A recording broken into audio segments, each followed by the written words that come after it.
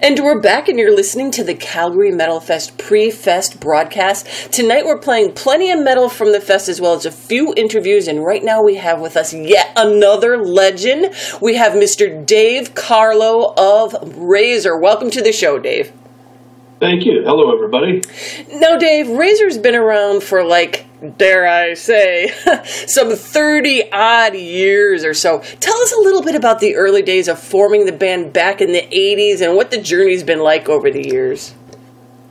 Okay. Well, the band was formed in late 1983, so we're talking about 33 years now. It was formed by myself and Mike Campanola, the bass player. And what happened was, in a previous band, Mike and I had been friends since high school, and I actually knew him growing up from a very early age. And I was a bass player, and I had a couple of bands that I had been in that Mike was aware of. And Mike was also a bass player. So when he discovered that I was looking to start a new band, he persuaded me to switch to guitar. He wanted to play bass for my next band, so he talked me into it. So I switched to guitar, and actually that was in 1983. So it wasn't I wasn't playing guitar that long when I started Razor. Wow. But I knew how to play the guitar. I mean, I've been playing bass for 5 or 6 years. Right. So we formed the band then, and we had a mutual friend, Mike Embro, our drummer, who had also been in other bands with me in the past, and so we put it together from there. So you're just learning how to play guitar, and you're already pumping out the albums. Right. Well, I think, I'm learning, but I'm playing it as my primary instrument. I mean, I wrote music before, and I did play before, but it was, I was more of just a rhythm guitarist. I had to really learn lead in a hurry. Okay, so you knew how to play anyways, and throughout your career, like I said, from the very beginning, you guys were pumping out the albums one after the other, all the way up to your last release in 1997, Decibels. Why did you guys kind of stop there? Okay, so let me give you a bit of a background on that. Okay. What really happened was we made an EP in 1984. Mm-hmm. Then we released a full-length album at the beginning of 1985. Then we released a second full-length album at the end of 1985. Then from there, it was pretty much one release a year. We did one in 86, one in 87, mm-hmm. one in 88, then one in 1990, one in 1991. Then I dissolved the band in 1992. And that was it. We were done.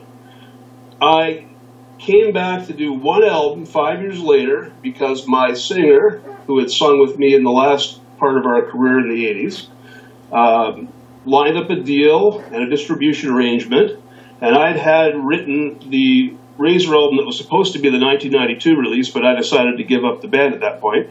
So we just came back and we recorded that material in 1997. So the band wasn't really a going concern then. We had stopped in 1992. I came back and did one album, and then we did a couple of festival appearances in the late 1990s, and that was about where we were. And then what happened moving forward was, because of social media and because of that type of exposure, there just became a wave of interest in the band, so we started getting offers to do shows, and that's kind of taken us to where we are today.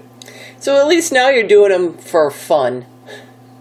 Absolutely. I mean, to be honest with you, anything after 1992 would be considered for fun. Even the reunion album in 1997 was more for fun than for anything from my viewpoint. Mm-hmm. And like you said, you've been doing some, shows here and there, some cool shows, Dave. You did a show in Japan? Yeah, we went to Japan in 2011, and we actually recorded a live album there that's coming out probably sometime in the next 2 months. Oh, wow. Well, that'll be awesome. And then last year you did Maryland Death Fest. This year you're doing, of course, the Calgary Fest. You're doing a fest out in California. So you get to do some traveling. You have fun playing with your band. And you don't have the same, stresses like you were saying before. You were pumping out albums two in 1 year, every other year. You're trying to get albums done. You're trying to tour. You're trying to do all this stuff. And you're doing all the writing. You're doing all this work. So now you kind of, you get to relax a little and actually enjoy yourself up there.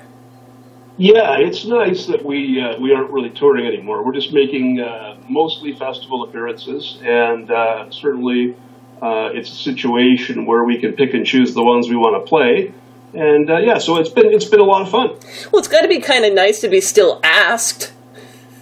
Yes, it is. After all these years, us? That'd be awesome. Okay. Well, I'm surprised about it, to be honest. But, we didn't anticipate, when we were in our 20s, 30 years ago, we didn't anticipate that anybody would care at all now. But, it's the social media, it's the explosion of the internet and everything, and it's just a lot easier to get exposure for our music, and that's what's caused it. And you know what I like too, Dave, which is one of the nice things about social media, is that a lot of younger people are just discovering you guys, so they're excited to go and see you, and you're this old school band and these kids, and now they get to see you at these festivals that you've been invited to that they wouldn't normally get to see you at. So it's got its good points, I think a lot of the people that we see at these festivals are younger people that have just gotten into the band. It's awesome. I love it. We have a younger drummer. We have a guy who's only 27 years old on the drums, and he's done quite a bit as far as just he's busy all the time on Facebook and all that kind of stuff. He's networking all the time, and I think he's done a lot to promote the band too. So yeah, we see a lot of younger people coming to the shows. It's awesome. Okay, so you know what? Before we get into talking about the festival a little bit, why don't you tell us the lineup of the band now? What's the current lineup? Yeah, so what we have now is myself. So I'm the original member, but we also have the original bass player, Mike Campanolo. So he and I are working together. We have vocalist is Bob Reed. He's been in the band since 1988. And it's funny because people still call him the new guy. The band's, like 30 years almost. And then we have Ryder Johnson as our drummer, and he's, like I said, 27 years old. He's been working with us since 2014. Okay, so you guys are going to be appearing at the Calgary Metalfest, a historic lineup. You got Annihilator, Exciter, you guys, Sacrifice, sharing the stage on the headlining night of September 17th at Flame Central. All you guys have never been on the same bill together in Canada. Are you kind of excited for this one? Yeah, it's fantastic. These guys, all these bands are friends of mine, and I've played with all of them. And to get them all together in one place is just amazing. And, who would have predicted it? It's going to be an amazing event. And it took 30 years to get you all together at the same event. Yeah, that's true. I mean, it's really unprecedented.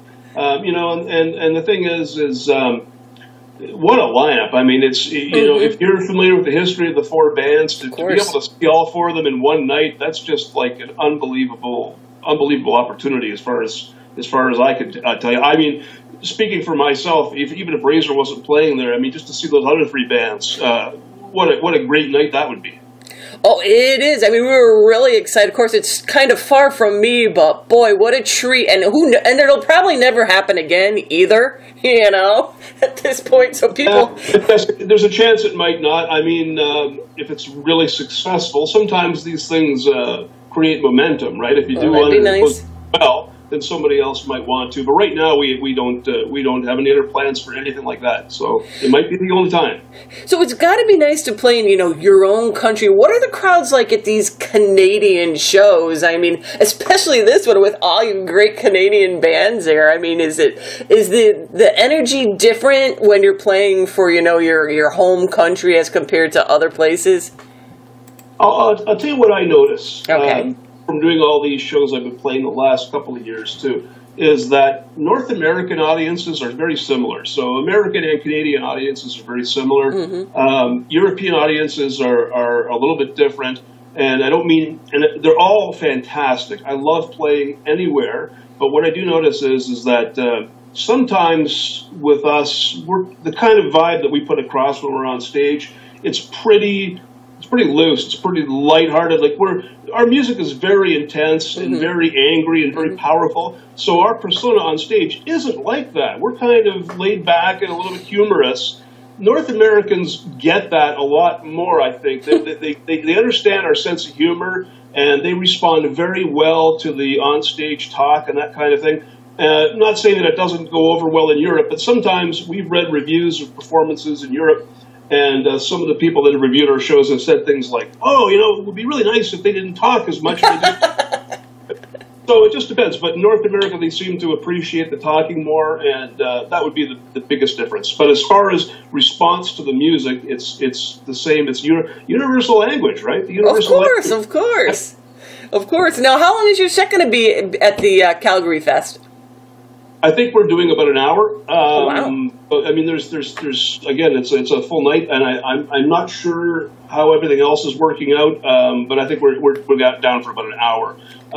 We probably are going to be the first of the 4 bands on. I don't know that for a fact, but I suspect that because our singer has to fly out of Calgary at midnight on the second night. He's got to be somewhere else, so we have to head to the airport. Not all of us, but he does, so that's probably going to put us at the beginning of the show. Now, are you guys going to be bringing some merch with you and stuff? Probably. I have to discuss that with the promoter and see what he's planning to do. I know he's got festival merchandise he's going to sell that's got the logos of all the bands on it. I'm not sure. I'm going to talk to him about it and see what he wants us to do. If he wants us to bring some, I will bring some. Now, okay, so where can people go to learn more about the band, what's going on, if you're bringing some merch to the show and that kind of thing? What sites you got out there? Yeah, well, I think the place to go to learn about what we're up to and what we're doing is our website, razorband.com. So that's Razorband, R-A-Z-Z. I'm talking to Americans, so I can remember that. So it's RAZORBAND.com. And as far as, and I have a Twitter account too, that if you just type in Dave Carlo Razor, all one word, you will, it'll link you right to my Twitter page on Google. So you can see that. I always put out the latest things that are going on as far as show announcements or anything that might be particular to one show. So that's another place to look. And of course, Calgary Metalfest has a website as well. So I think if you just type Calgary Metalfest into Google, you'll get information there too. All right, great. Well, so then people could go to those sites to find out what's going on with you. They could go to the Calgary site to find out more information about the fest. Of course, we're talking about it a lot on tonight's show as well. And Dave, thank you for coming on the show to tell us a little bit about the band and what's going on with you guys, and have fun at this year's fest. Thank you very much. We'll look forward to seeing everybody there.